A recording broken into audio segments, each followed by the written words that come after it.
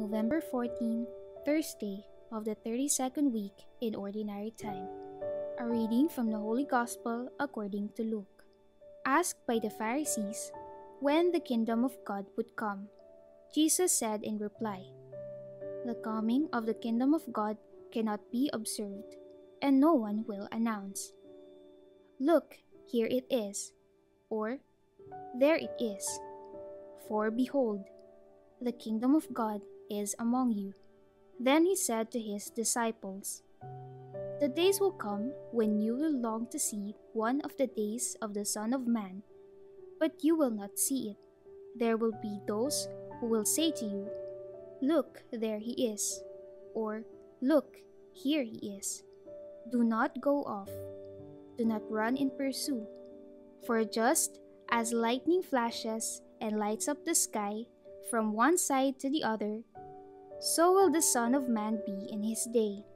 But first he must suffer greatly and be rejected by this generation." The Gospel of the Lord. The kingdom of God.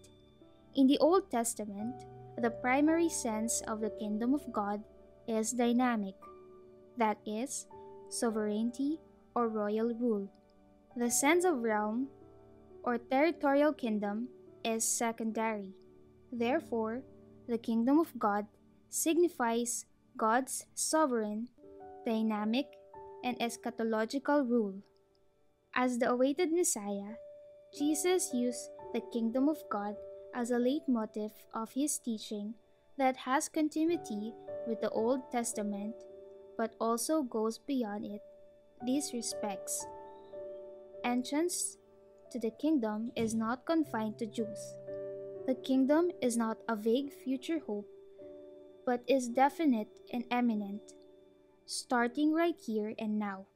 The kingdom is connected with Jesus' destiny, his mission, and his person. Hence, as the gospel proclaims, the kingdom of God is among you. It is already present and active as people strive to live their faith in God through Jesus. What goes in your mind as you pray daily? Our Father in heaven, thy kingdom come? What aspects of your life do you still have to submit to the rule of God?